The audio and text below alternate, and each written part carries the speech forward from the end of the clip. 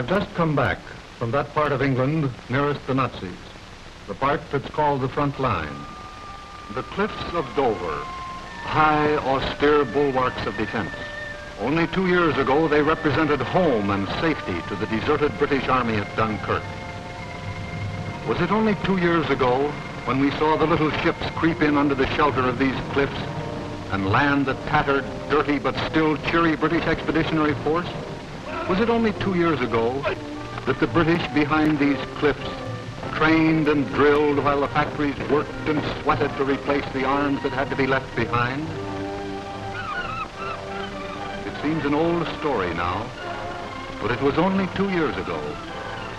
Behind these cliffs, Britain stood alone, at bay, and as we know now, with nothing much beyond a high courage and a resolve to die with its boots on.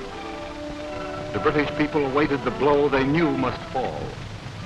And so it was with no surprise that in those drowsy August days of 1940, the inhabitants of Dover heard the droning buzz of German bombers. This is it, they said, and went on with their allotted work. And then the few to whom we owe so much smashed the Germans from the sky, and the front line became a graveyard for German airplanes and German corpses. All this is old history now, but the front line is still there. The cliffs still look across at German France. What's it like in the front line country now? It looks much the same, except that the shattered aircraft have long since gone, and their flyers are buried in the little village cemetery, or in the fresh fields where the grass has long since covered the marks of their destruction. Does this mean that the front line, in peacetime called the Garden of England, has cleared up its war damage, buried its dead, and gone to sleep again? Certainly not. The front line of Britain is still very much alive, and what's more, it's got a new spirit. It no longer says, "This is it," or "Here they come." It says, "Look out, Jerry, here we come." It's maybe taken us those 2 years, but the front line is all set to be the United Nations jumping off board. Britain's garden is going to dish it out. Here's some people who'll tell you all about it. This is one of the places where Navy men and soldiers are training for invasion. These flat-bottom, armor-plated craft are assault landing craft, which together with other similar types of vessels are Britain's invasion barges. Round our front line, Britain has accumulated a vast fleet of these boats, and someday a new armada will sail. But this one will be going the opposite way to the last. Of course, they've been used already. Listen to able Seaman Fletcher. When I first started making these raids on enemy territory, I had to put the pongos ashore in a rowing boat. What do you mean by pongos? Oh, pongos are what the sailors call the soldiers. And here is Lieutenant John Lewis. We have craft here that have been used at the Fulton, Bargzow, Grunewald and Boulogne. Our training is purely offensive. We take commandos and blokes like that on the other side on reconnaissance raids. The journey over and the landing itself is not much.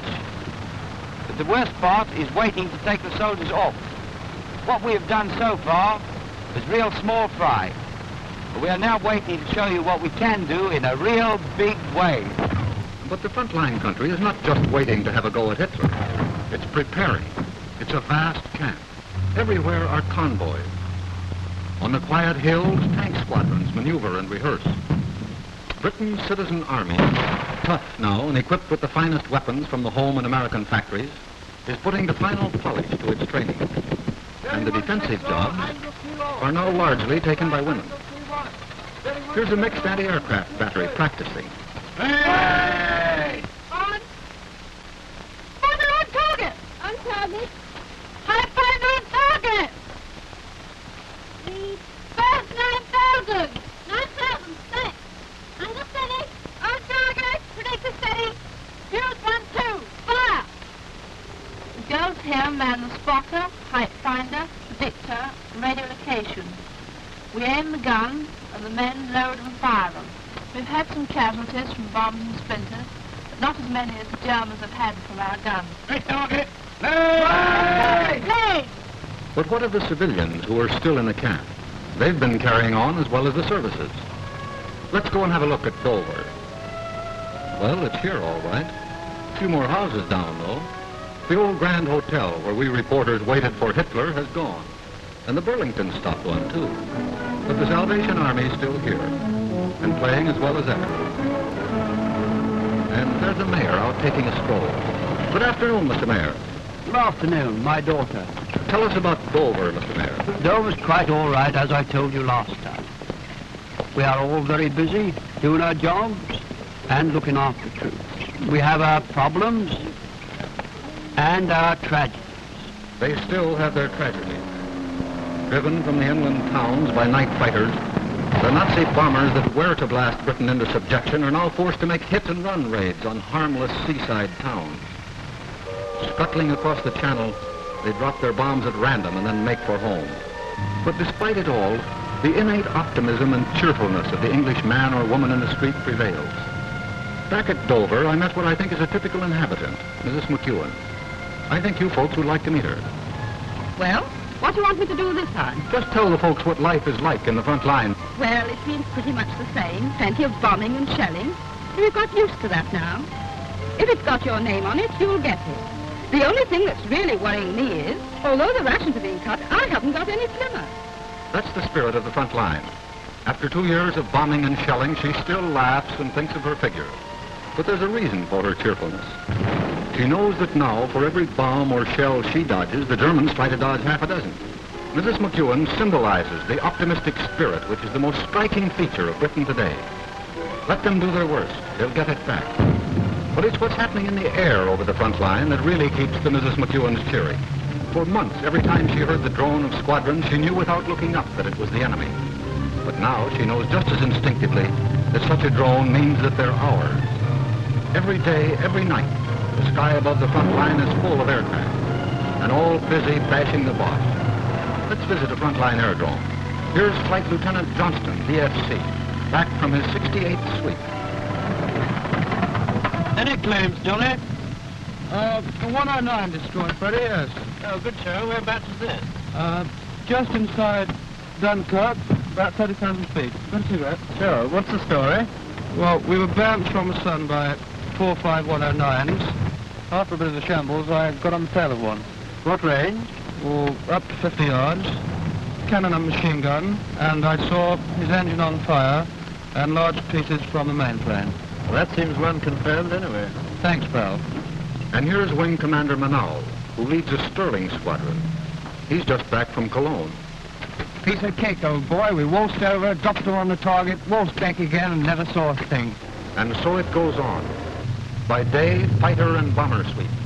Spitfires for high and medium cover and Hurricanes for close escort.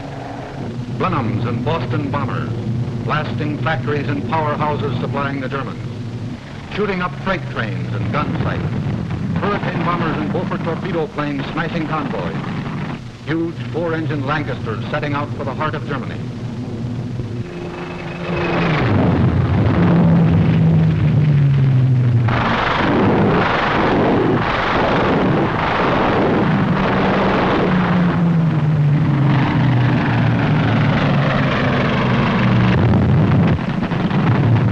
By night, the continuous drone of Halifaxes, Wellingtons, Manchesters, and Sterlings off to smash German industry, just as Hitler's invasion fleet was smashed. For 2 years now, the war has ebbed and flowed across the front line.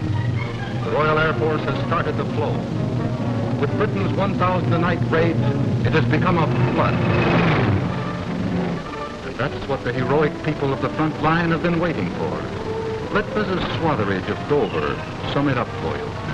We've been bombed, dive bombed, high-level bombed, machine gunned, been through 2 invasion scares. The last lot we had the house down about our ears. But we're still sticking it, and we're going to stick it till the boys go over the other side. Then we'll have a jolly good holiday, won't we, Father? Certainly will, Chum.